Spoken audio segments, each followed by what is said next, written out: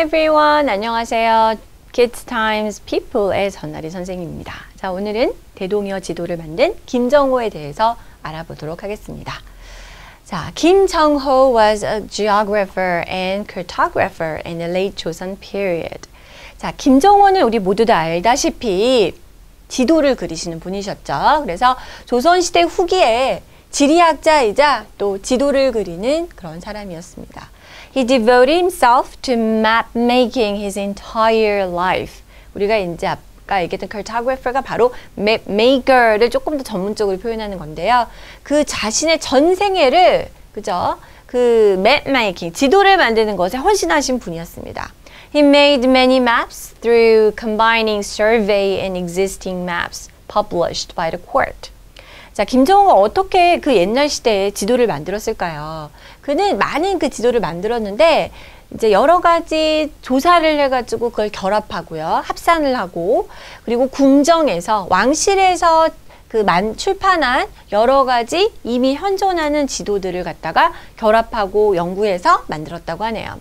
His great legacy was the large-scale map, 대동여 지도, which is considered the world's biggest and oldest map created under the scientific method.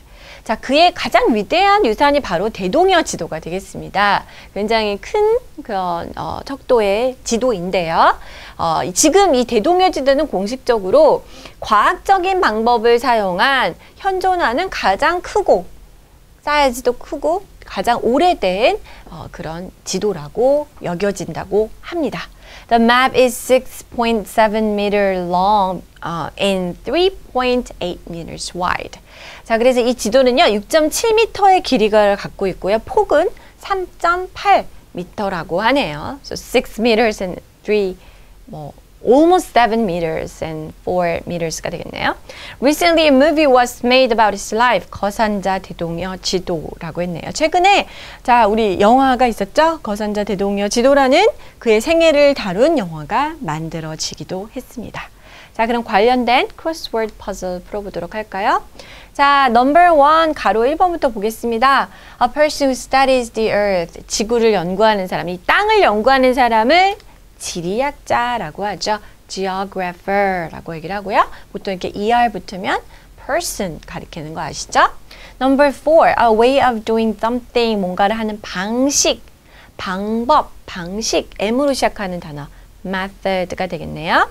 method.